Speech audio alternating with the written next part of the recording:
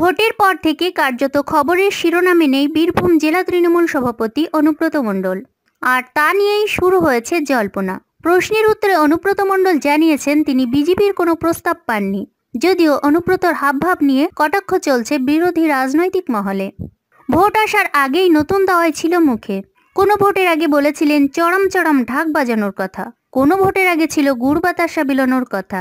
এবারে লোকসভা নির্বাচনের অনেক আগে থেকে জমিতে পাচন দেওয়ার কথা বলেছিলেন, আর ভোটের মুখে বলেছিলেন নকুলদানা বিলোনোর কথা।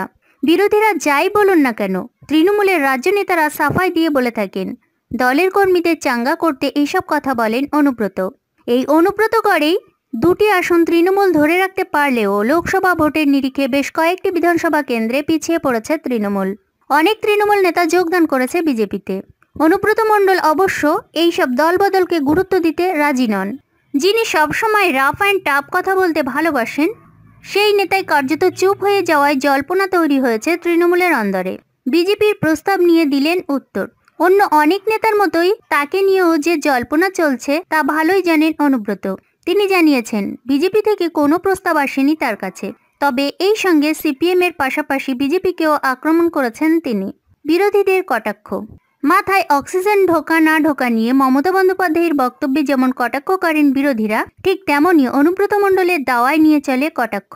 অনুব্রত মণ্ডল চুপ কেন তা নিয়ে সে জেলার কংগ্রেস বিধায়ক কটাক্ষ করেছেন। সূত্রের খবর অনুযায়ী হাসানের কংগ্রেস বিধায়ক মিল্টন রশিদের মন্তব্য, দিদি হয়তো তাকে চুপ থাকতে বলেছে। একই সঙ্গে তিনি বলেন এবার হয়তো অপারেশন অনুব্রতে জোর দিয়েছে বিজেপি।